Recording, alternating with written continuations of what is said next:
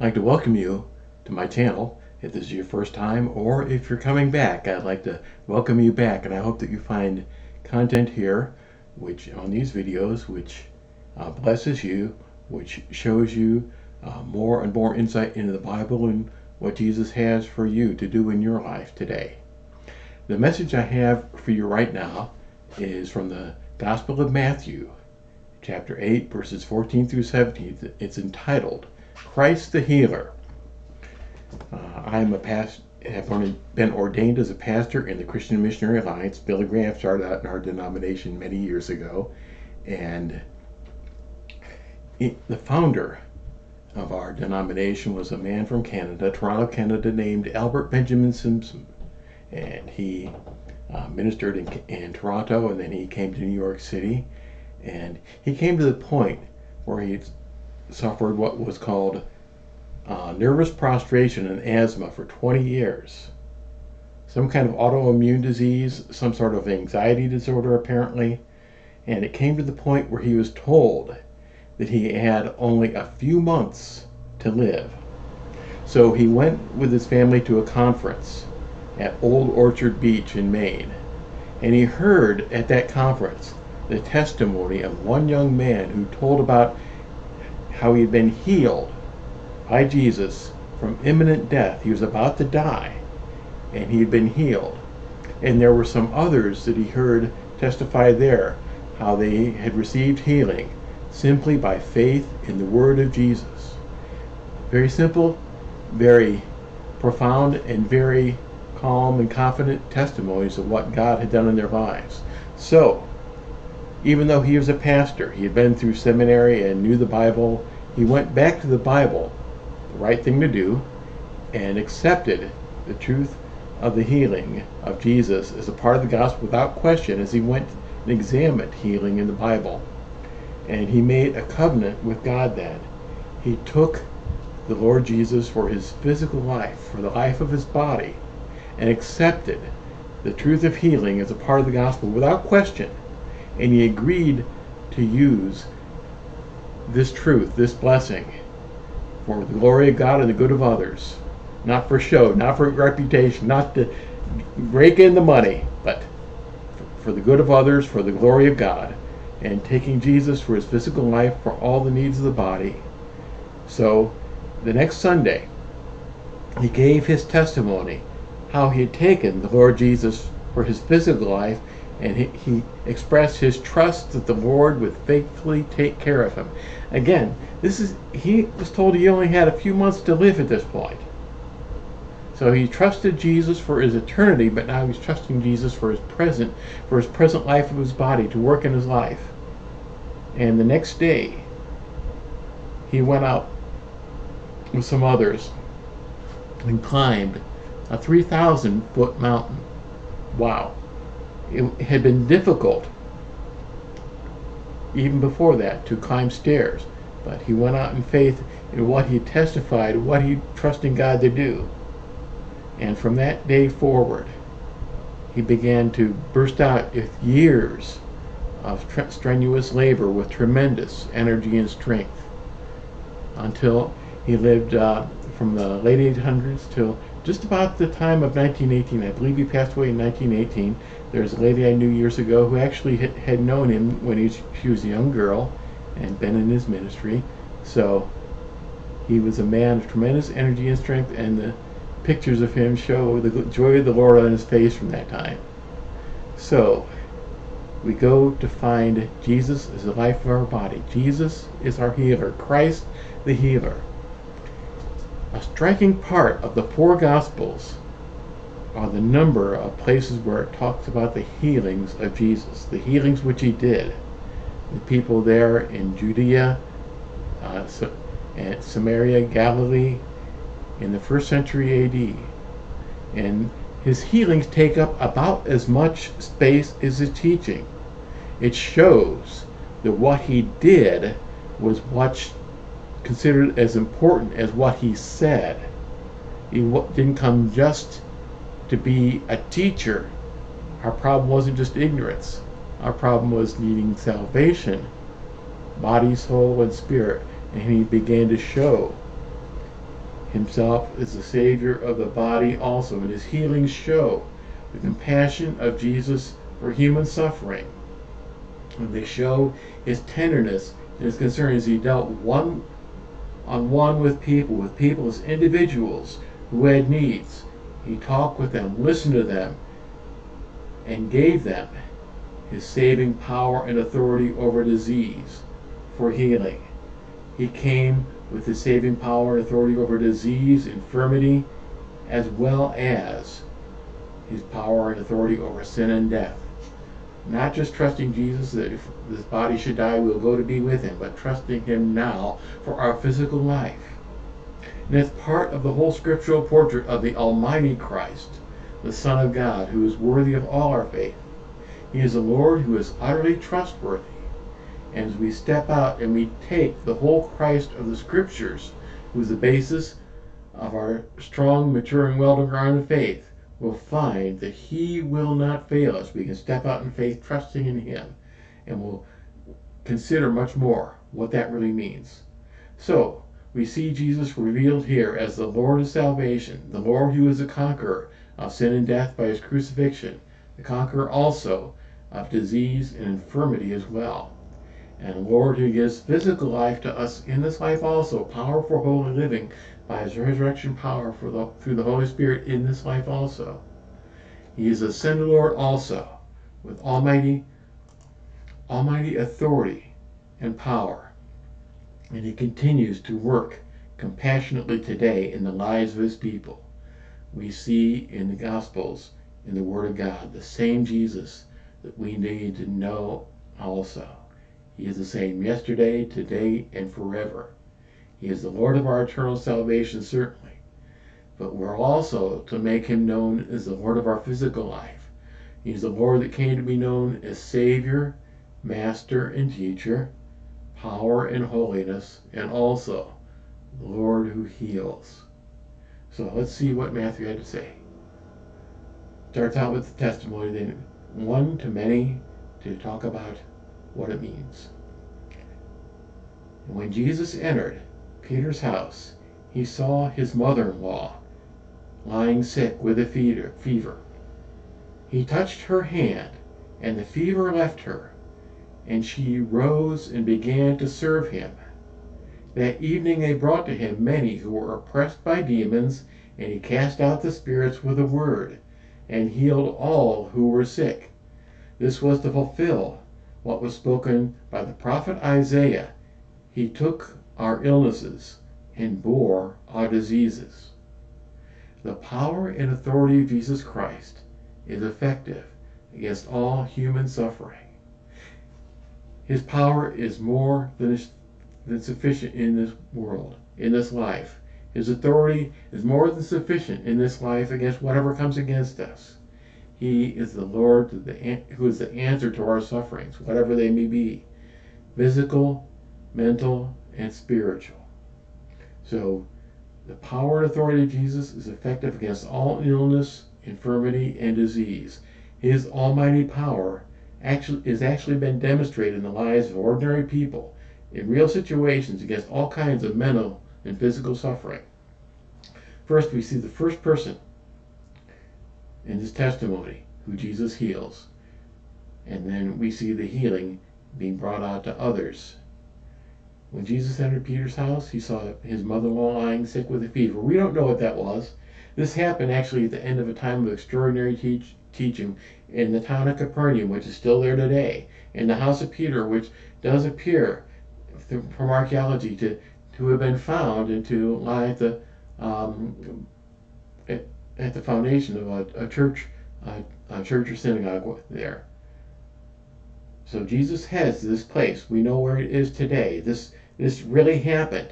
We can come to the village, we can come to the place and say that this healing right here happened right here.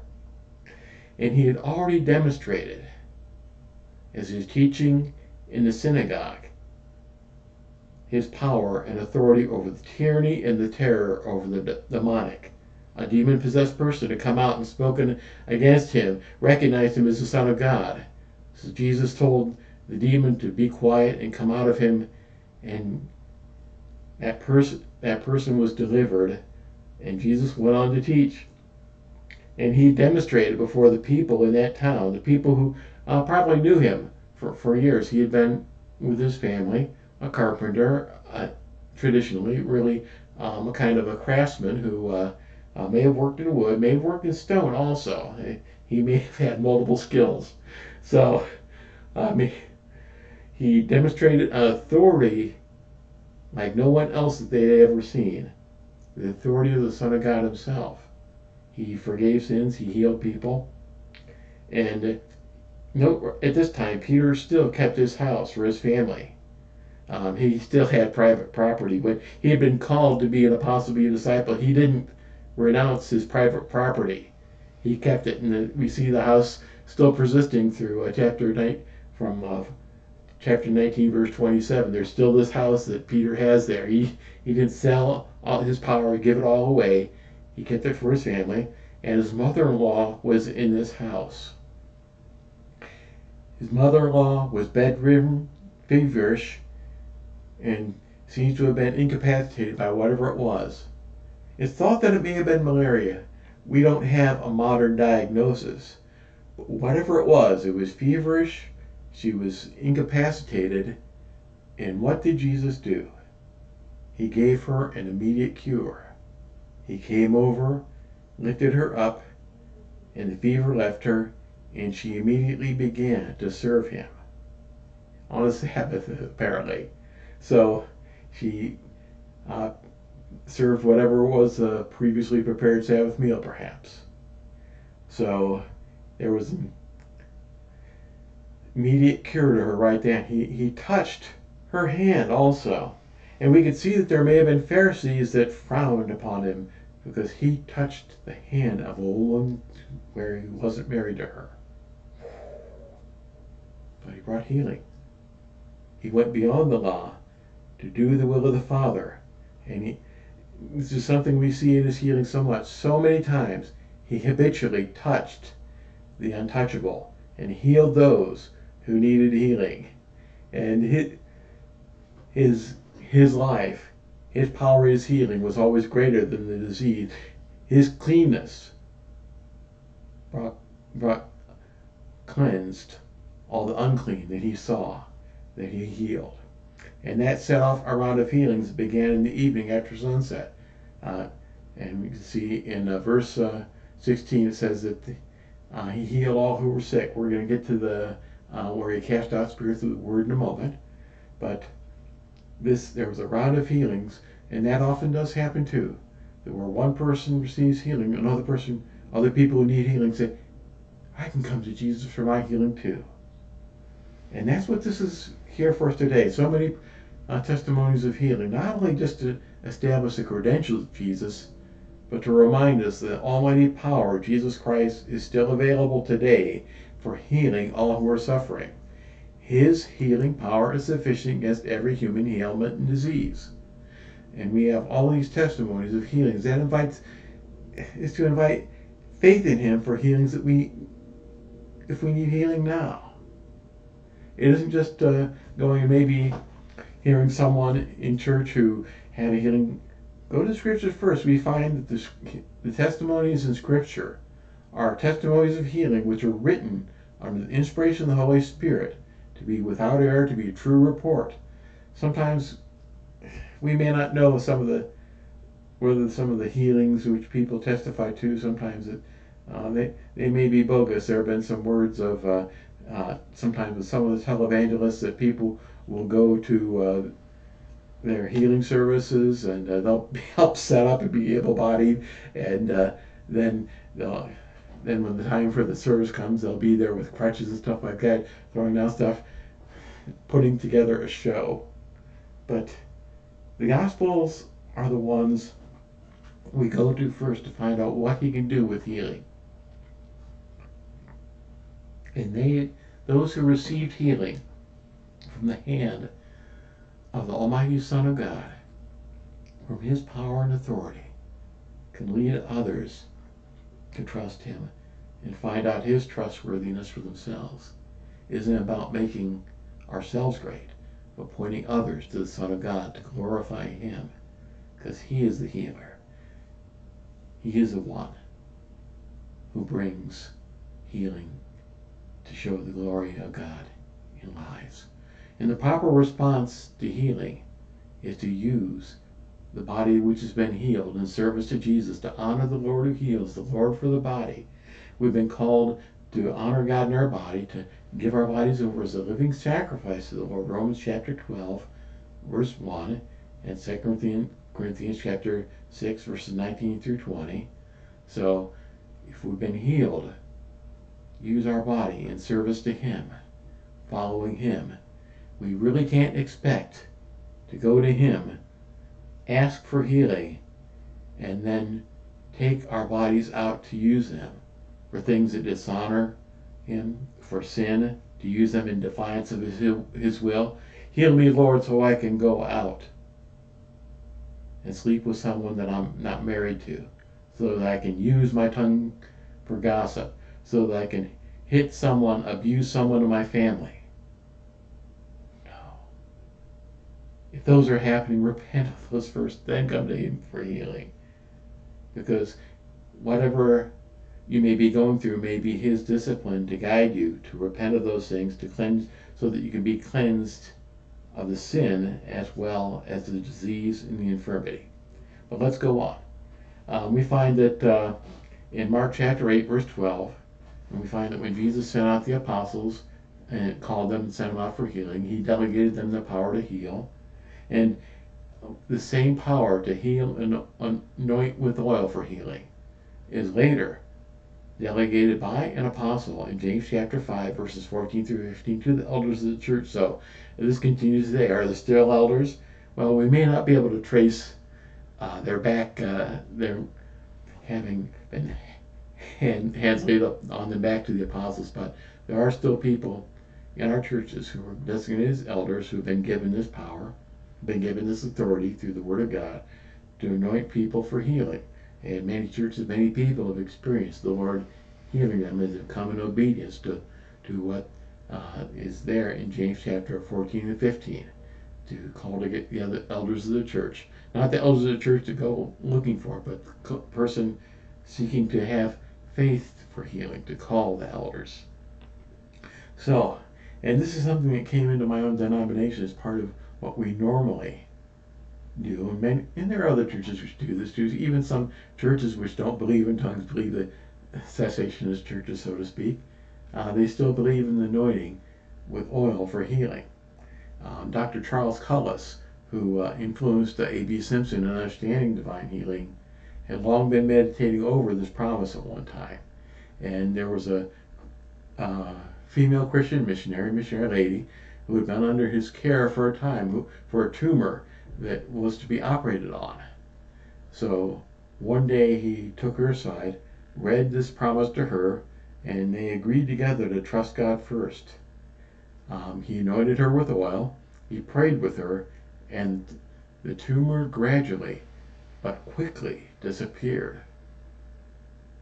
Sometimes the healings are gradual but quick. That's happened to me myself at times when I've asked for healing. It doesn't happen like that, but it does happen within a day, over a week perhaps. So, the power and authority of Jesus, as we look on in this passage, in verse 16, the first part of verse 16, the power of and authority of Jesus is also effective against all spiritual affliction and suffering. We see here the reality of demonization, of oppression by demons, which happens in all ages. There are blatant and not so many blatant works of the enemy of our souls, and they really do bring suffering, real suffering, to people around the world. But that falls before the sovereign authority of Jesus Christ. The word of Jesus is sufficient to bring relief to those who are suffering from the oppression of the devil. And there's a special point here in verse 16. They brought to him many who were oppressed by demons, and he cast out the spirits with a word. He was effective against all the demonic oppression in the areas that was brought before him.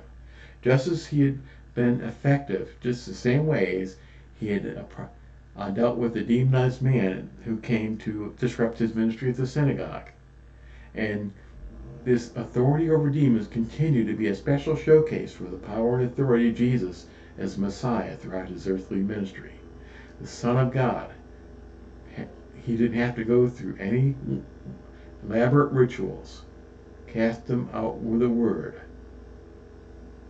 And this was a simple and awe-inspiring exercise of personal authority with a simple command.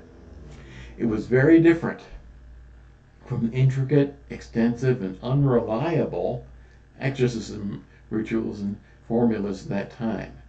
There were the rabbis, some of the others, itinerant teachers, itinerant charlatans seemingly, who had all these elaborate hoaxes, ways to try to cast out demons. And there were demons around there that seem actually to have been associated. There's an early commentary from the Gospel on a passage in the Gospel of Mark, which seems to indicate that there were two sources of demonization: idolatry with its associate occult and sexual immorality. So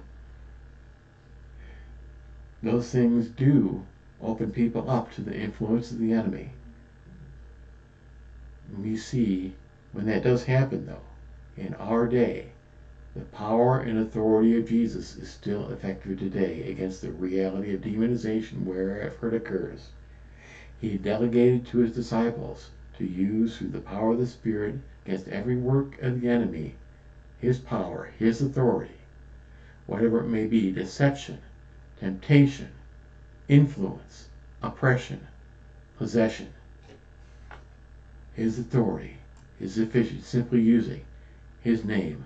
And this is the sign that the Son of God was manifested to destroy the works of the devil. The devil has been working in our world for many, many years, since the day of Adam and Eve. But the power of Jesus came to destroy his works. And the authority was also delegated to the apostles. And then also into the 70 in Luke chapter 10 verse 19, and that number, the 70 others who were apart from the apostles, seems to be symbolic of the number of the elders. It comes from the Old Testament, that was also something. Anointing of oil for healing, and special and use of authority of Jesus against the works of the enemy, delegated to elders especially, I think. But I think that the experience of the people of God is whoever is a believer in Jesus, not to be presumptuous with this, but can know and use the authority of the name of Jesus against the power of the enemy when they come against him or her, when the power of the enemy comes against him or her. So the power and authority which Jesus exercised against all physical, mental, and spiritual suffering during his ministry is still available and effective today. He has lost none of his power over the ages. There's been no expiration date, no use-by date on his power against human suffering, whatever it may be. He hasn't lost any of his compassion either. He remains the same yesterday, today, and forever. So he will still respond to the faith of his people, who follow the guidance of his word and come to him in faith, who pray to the Father in his name for the glory of God to receive from his hand. And this will be a continued expression, a witness, the continued life and ministry of the risen Lord. He's the Lord for whom we can carry the impossible cases.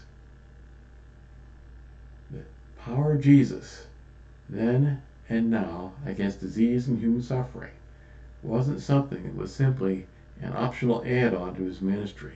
Rather, it was a revelation of his ministry, his mission for all ages.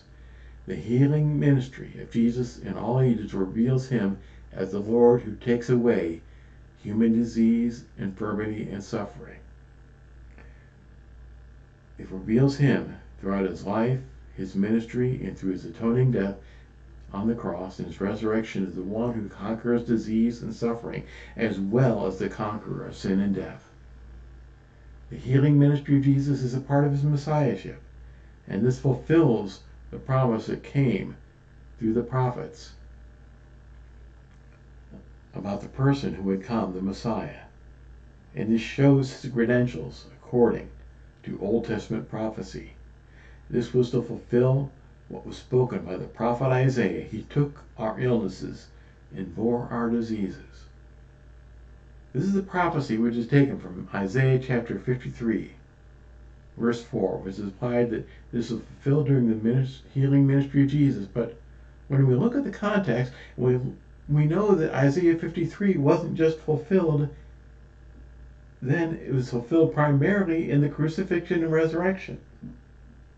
So, the healings fulfill the prophecy of Isaiah, definitely.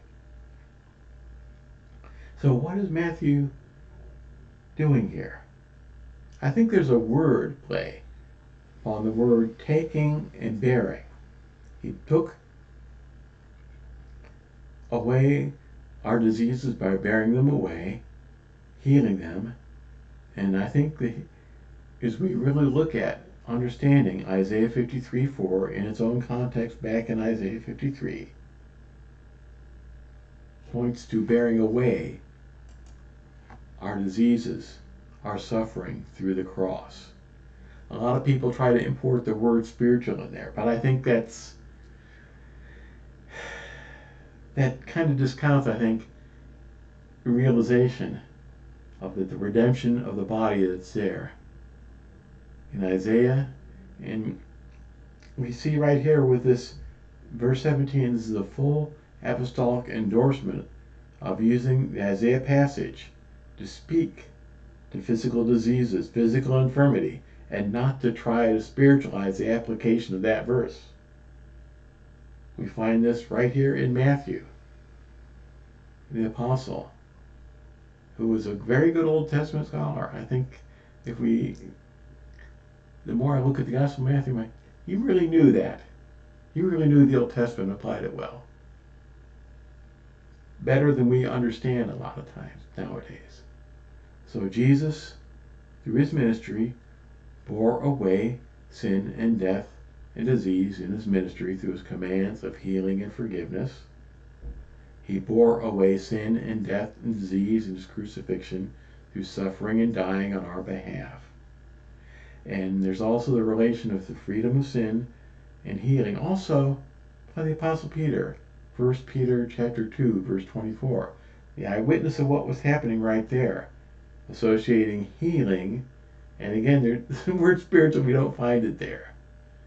1 Peter chapter says that he himself bore our sins in his own body on the tree, that we, having died to sins, may live to righteousness, by whose stripes you were healed. Healing coming there through Jesus again. And it's been considered that when Peter's talking there, he's actually speaking to Christian slaves in that paragraph, that they may have actually been healed through the wounds, their own wounds, from being beaten by the beatings which happened to Jesus. That Jesus brought them healing for what had happened to them, for their injuries. Wow. So, we see the significance of Jesus' healings in the Old Testament prophecy as the deeds of the promised Messiah and the signs of the kingdom of God which come there. We see the compassion of God for the suffering of his people, and we see the beginning of redemption from disease and infirmity, sin and death, through the ministry of Jesus. We see him as the healer. And this indicates our reason, our basis for coming to him for physical healing. Upon the suffering and death of Jesus on our behalf, upon that basis, the suffering and death of Jesus on our behalf, certainly God has great love and compassion for the forgiveness of sin, for the conquest of sin and the conquest of death. Those are all centered in the conquest of the cross. But we also have his love and his compassion for healing also. Healing, we can consider, could be a covenant privilege for believers. I believe that's very true. That we can come as those who have been saved by grace through faith in Jesus, suffered and died for us, to receive healing that has come for us. And we know then even that he's a promised Messiah in our day when it happens too. Not just a wise man, a prophet, a teacher that lived years ago, but a Messiah who continues to show himself as the Son of God today, calls us to accept his authority, faith, and submission, and we'll see him working in our life today.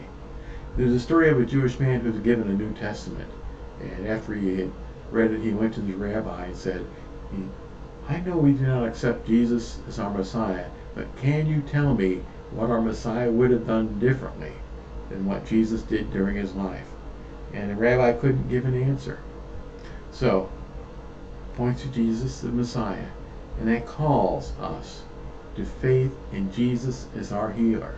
If we're a believer in Jesus as our Savior, as our Lord, as our teacher, master, friend, receive him as our healer also. That's my challenge to you, and we're going to be going through that. On the basis of his suffering and death, the healer who took away our disease. Receive him as your healer also. You may not have anything that you really feel is wrong with you, but just as you received his forgiveness, his eternal life as Lord and Savior through his death and resurrection, ask him to be your healer, to be the life of your body also.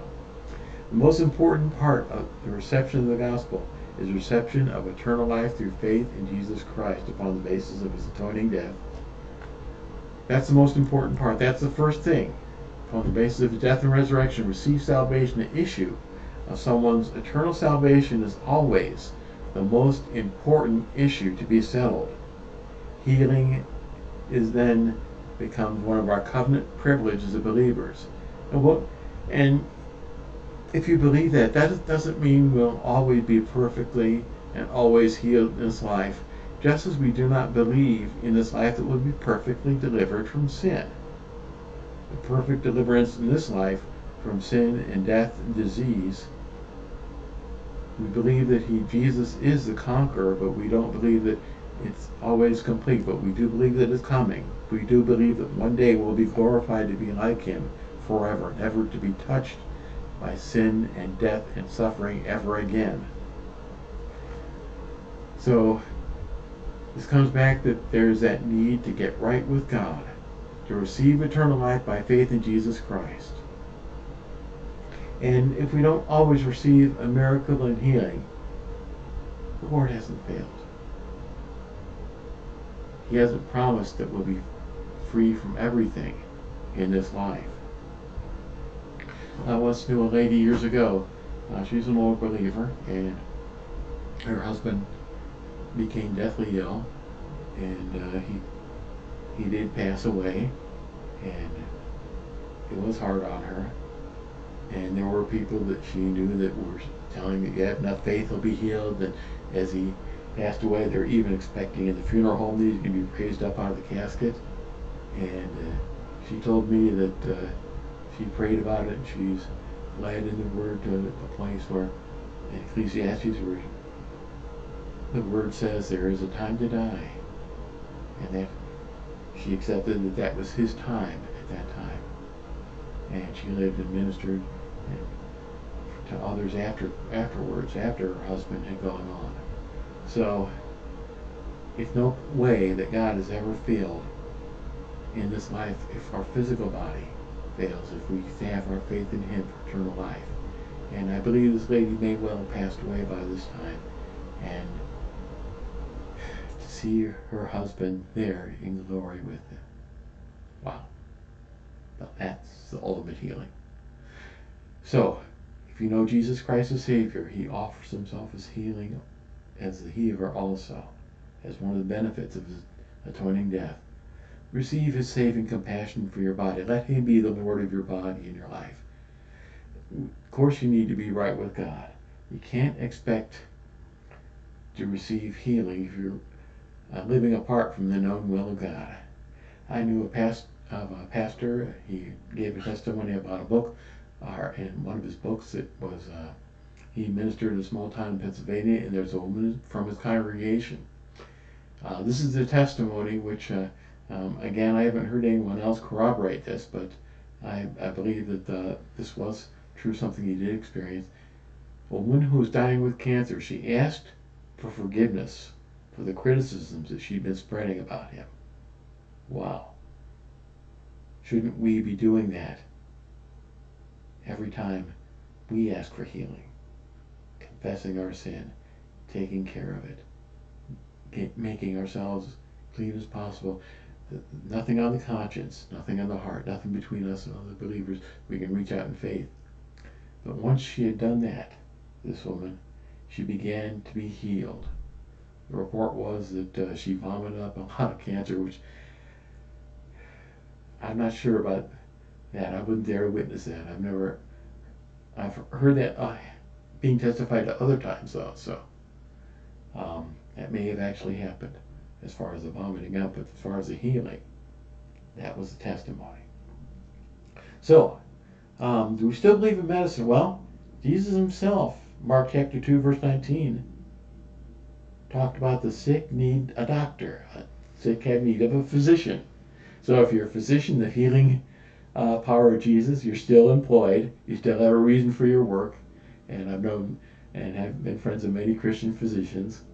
And in Matthew chapter 25, verses 36 and 43, Jesus expects us as part of Christian love to take care of the sick. So healing doesn't cancel any of these things out. It's not a big X that we don't need doctors, that we don't need to take care of the sick, and we don't have any need to forbid medicine. I think we need to discourage an entire trust in medicine, as if it would succeed without the Lord. The practice is generally best. Pray before seeking medicine, before going to a physician. It doesn't take that long. We're not talking about hours and days, but it could just be simply breathing up, Lord, I'm coming to you first. I've made you my healer. And even though I'm going to the emergency room or whatever, I trust in you. I think that many times we do have a presumption when we throw away medicine before the Lord indicates that the time has come, or that there is realization of healing. We can use medicine until the Lord indicates that we need healing, or that healing has come, or that healing has happened. Even surgery also. I had a torn cartilage in my knee back in about from October 1980 to I had an operation in June 1981. As I sing prayer for 2 or 3 churches where I was acquainted, and one of the pastor, and when I asked prayer, gave this dramatic prayer, giving me the faith to reach out for healing. And I talked with my roommate, and he kind of felt he was trying to put some sort of guilt trip that I needed to be, which what actually happened was, in June 1981, I did undergo surgery, and I recovered. In fact, I was house sitting for Ravi Zacharias at the time. I recovered in Ravi's house, which is pretty nice at that time. And I didn't take any medication, didn't have any problem with pain. I was walking. I was able to go back to work within a week. And I talked to a nurse afterwards. She said, "You didn't take anything?" I had this prescription for Tylenol with codeine. Well, we expect people to be in a lot of pain after that operation. So and the surgeon said that the equipment, it was arthroscopic surgery, so the machine worked perfectly in that time. He couldn't believe how well the surgery went. So the Lord was involved even there. Sometimes his healing may not just be go away right there, you're done, but gradually, sometimes working through medicine, sometimes working through doctors. And I've even experienced times where it's some kind of injury to my body, muscular injury. Well, I need to go through rehab. I've had that for my shoulders, and I'm going through it right now for my hips. My hips do start to be, seem to be getting better. It was an injury that seemed to happen, going on off and on since August of 2018. Wow. But sometimes, the Lord, I think, does do that to make us take care of our bodies better. That if it's an injury that you can go through rehab, take care of your body better than you have it, right? Be more careful about how you use your body. So I trust in his wisdom. I trust in his compassion. I trust in his love. I trust that he can heal me instantly, gradually, or whatever. But that's my testimony right now. So, the Lord of salvation is the Lord who gives a complete salvation. His salvation is from sin and death and disease and infirmity, as well as all those other things. Those come through his death through us. And through his power of his resurrection, he likewise gives eternal life and glory, as well as physical life to serve him right now. So there's that invitation he gives, I believe. And I believe he's giving this to you right now. Let him be the Lord of your body, too. The Lord of your body. Sin isn't something you're just going to be done with. You're going to be resurrected to be like with him and like him one day. You're going to be recognizable as who you are in a physical body. Take care of it. It comes from him, and he intends for us to use it carefully and well and cherish it and take care of it. And to trust him as our healer, as well as our Lord and Savior for our eternal destiny. So the first and the greatest need, again, is always Christ as our Lord and Savior. He calls us first to the submission of our lives before him, to receive him by faith alone for our eternal salvation, to receive the forgiveness of sins, eternal life, and acceptance with God. That's the first thing which needs to be settled. And if you haven't done that, he calls you just as he calls each one of us to repentance for our sins, to turn to God, and to open faith in him as our Lord and our Savior. He has died for us, and he is risen again. And Christ as healer is available for those who have faith in him as Lord and Savior, those who have been born again of his Spirit. And this calls for a conscious acceptance of him now as the Lord of your body. Just simply tell it to him. Don't care you don't even have to say it in a way which anyone else can hear, but say it right to him. Accept him for the health and the life of your body now, even if you aren't sick now, until your time on earth is done. Accept him now. Just make that agreement with him. Tell him now. And if you are in a church which does have the anointing of oil as part of the ministry of elders, he's available now through that way.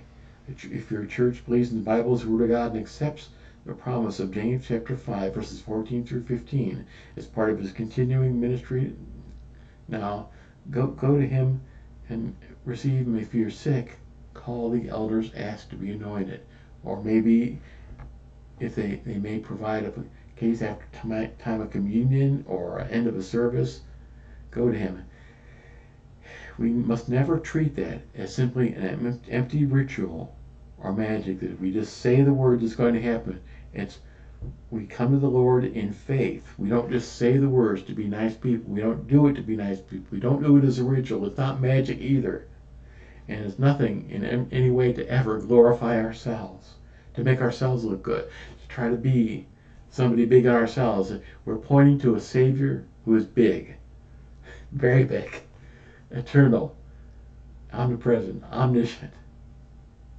We're going to him to receive his healing power and receive just as communion with a clear conscience.